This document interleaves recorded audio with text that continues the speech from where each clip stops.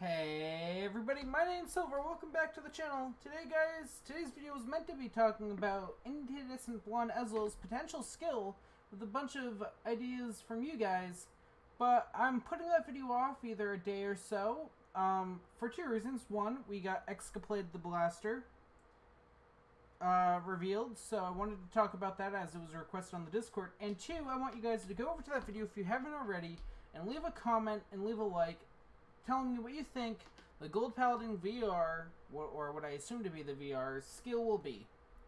I like some of them a lot already, and I plan on breaking down each and individual skill that people have come up with and giving my thoughts on it.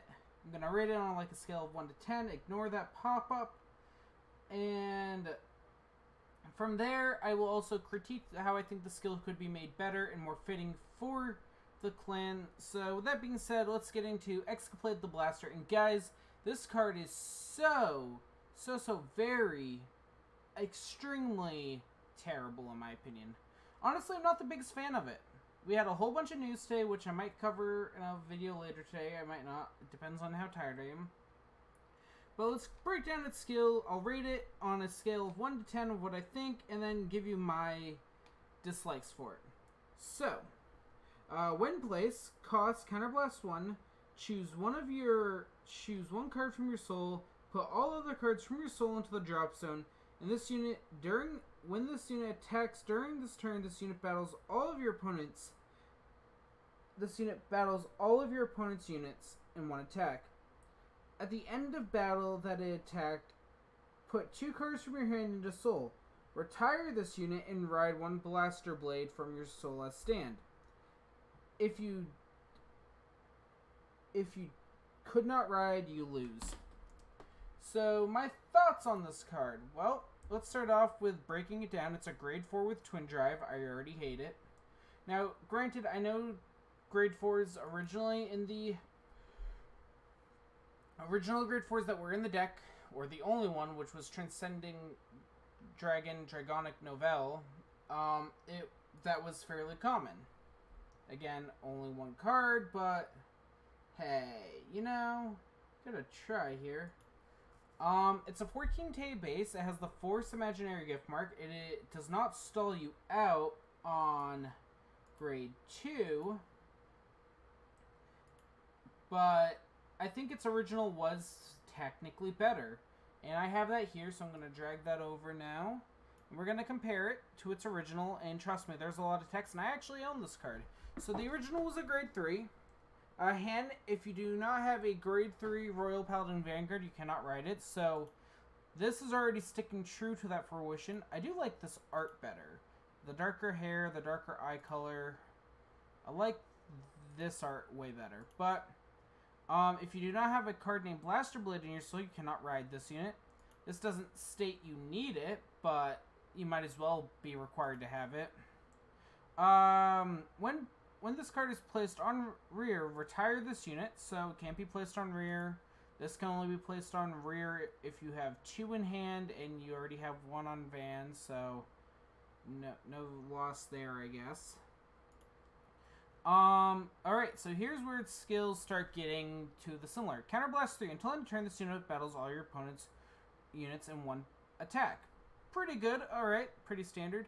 When this unit attacks, put all cards in your soul not named Blaster Blade into your drop zone. This unit gets 2k power till end of turn for each card put into your drop zone this way. Okay, so no power buff here, but yeah, there's just nothing good there. At end of battle that this unit attacked, choose 1 card named Blaster Blade from your drop zone or soul. Write it as rest and put all cards in your soul into the drop zone.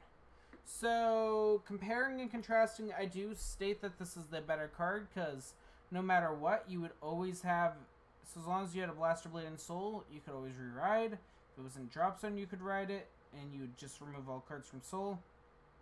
If you got a pretty hefty soul built up, you got a 2k bonus for every card put out. So if you had 10 in soul, another 10k.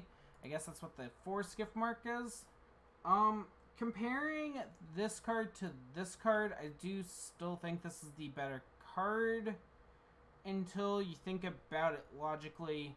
Actually, this card is worse because you don't get a second Vanguard attack. With this card, you're technically getting 3 drive checks in a single turn. And what do I mean by that? Well, Blaster Blade rides its stand at the end of its battle. So, as soon as you attack with this, as long as you have a Blaster Blade somewhere, you're fine. A couple other things I have a problem with this card is I believe it's the grade 0, right? Or grade 2? No. It is the grade 2 that combos with this card. So like Dragonic, like Novell, this also has a card to go along with it. And we're going to review that really quickly. And again, I'll talk about Exculpate a little bit more after. So, when placed, reveal an Exculpate the Blaster from your hand and return it to your deck. Not retire, return it to your deck. Search your deck for 1 Alfred early, reveal it, put it into your hand, and shuffle deck. I don't like this. I like the whole Transcending Dragonic Novell. This I don't like. It's forcing us to use an Alfred early instead of King of Knights, which I get why, because if people couldn't afford or didn't get their hands on 4 copies of King of Knights, like a lot of people did, then they're stuck using Alfred early, which isn't a terrible card, but at the same time, it's not a good card. So I see why they did it, but still, I don't like it. As an overall for the Exculpate line, this card, if I had to rate it on a scale of 1 to 10 Blaster Blades, it would be like maybe a 5 or 6. It's not very high, but it's not super low. The card's useful. It's a nice finisher. You get 2 Vanguard attacks, a total of 3 drive checks in 1 turn, so not terrible. It also sets you up for another grade 3 ride later on if you need to. But honestly, if you have to sit at grade 2 for a turn while your opponent's at whatever for a grade 3, you're probably bound to lose. The whole lose condition isn't terrible either, I guess, if I had to be honest. There's a bunch of other news which we're going to quickly coast through in this. So, Bermuda Triangle's getting its anime soon. I don't know, do you guys want me to review this when it first comes out? Because I'm not sure how I feel about this. I'm kind of excited for it to see what it is, but that's about all I'm going to say. Looks like there's some more information on that there. There's this. I think this, if I remember correctly, this is to help the relief from the hurricane that's happening recently or something like that. I actually don't know what this is. So, yeah, this is to help the hurricane, it looks like. So that's something really cool. Thank you, Bushiro, for doing something like that. Now, let me know if I'm just wrong. I might be, but we're getting forced gift marks. These look nice. Why, Bushiro?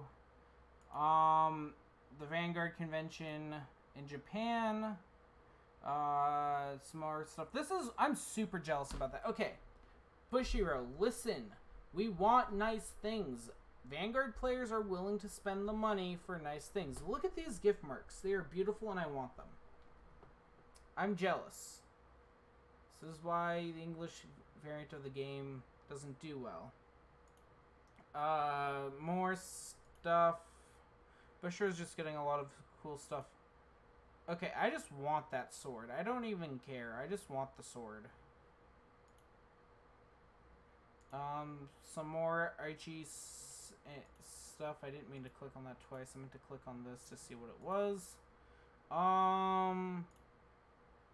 The characters in uniform. I think these are like little plastics, pops. Sleeves, just basic stuff. There was like so much to filter through, and there's so many different units. I love this picture of Mordred. I want to replicate that sword. Some unique cards I'm going to go over in another video. Midnight Bunny for an event. I love Midnight Bunny. It's one of my favorite cards. Yeah, there's just really not too much here. Just Exculpate. It's not a terrible card as a breakdown. It's a 14K base, a rewrite of a grade 2. I don't know what you guys really were expecting from this. I was kind of hoping for a little bit more, being how massive in comparison the old card was. But let me know what you guys think down in the comments below. Let's talk about it. Give me your thoughts. Do you like this card? Do you not like this card? Are you going to use it? Overall, please let me know, guys. And until next time, I've been the Silver Wolf. Please remember to like and subscribe, especially if you're new. If we break 1,000 subscribers by the middle of October, I will triple all my giveaway rewards. That is 3 $50 gift cards and 3 Vanguard booster boxes, plus tripling all the giveaways of my 100 subscriber milestones at 700, 800, and 900. So please, please, it means so much. Share this video with your friends, and let's talk this out down in the comments below. Until next time, guys, I've been the Silver Wolf, and I'll see you all later. Peace.